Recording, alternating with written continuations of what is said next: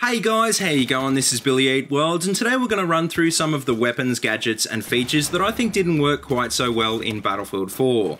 We're getting to the end of the BF4 life cycle now, and looking back there have been a whole bunch of new features added into the game, and now's the time to start sorting out the good from the bad.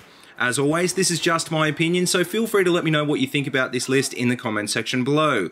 Hopefully if, as a community, we can start this discussion now, we can end up with a better experience when Hardline and later on down the track BF5 releases. So to kick off my list, at number 5 is the AC-130 gunship. Now, this isn't exactly a new feature, and the complaints about this particular feature aren't new either. Since Battlefield 3, the gunship has been wrecking infantry players, destroying vehicles, and generally making life difficult for the opposing team.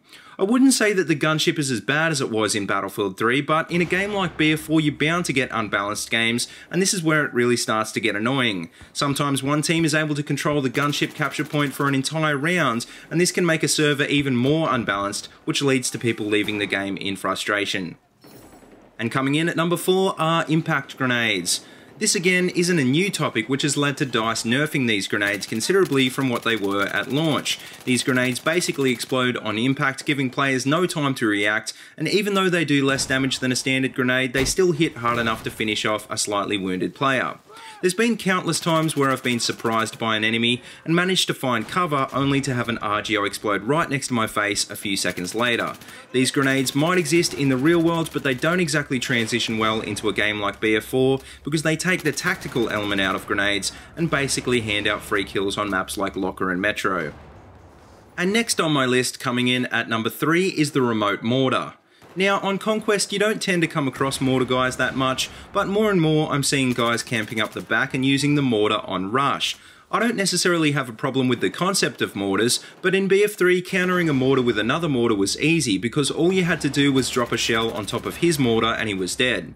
In BF4, the fact that mortars are remote means that a player using one can set it up out in the open and camp in a safe corner somewhere to fire it. This means that even if the mortar itself is destroyed, the enemy player can just put down an ammo box and deploy mortar after mortar for the entire round, dropping shell after shell on top of the MCOMs.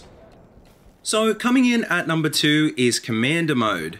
Now, I know there's people out there who really like Commander Mode. In fact, I know a few people who play it quite a lot. For the rest of us though, well, we've no doubt been spotted hundreds, if not thousands of times by enemy UAVs and killed by the enemy team when we thought we were completely safe.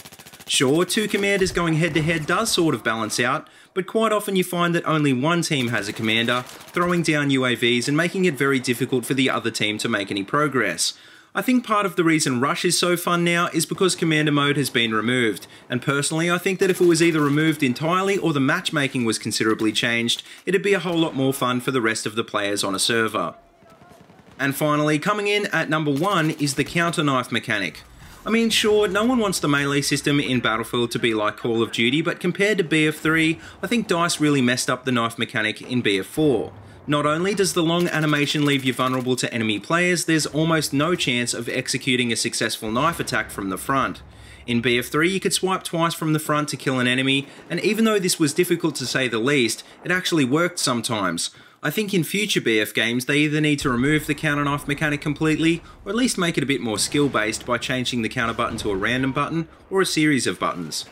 But anyway guys, that just about wraps it up. So to finish up, I think DICE have done a great job with BF4, but in a lot of ways they've been a bit too ambitious with some of the new features. At least now we've had the chance to test them out for a year or so maybe if they could find a happy middle ground between BF3 and BF4, we'd all be a lot happier with future releases. I'm sure there's a bunch of solutions to the problems on this list, so let me know what you guys think of this list and let me know what you'd like to see changed in future Battlefield games.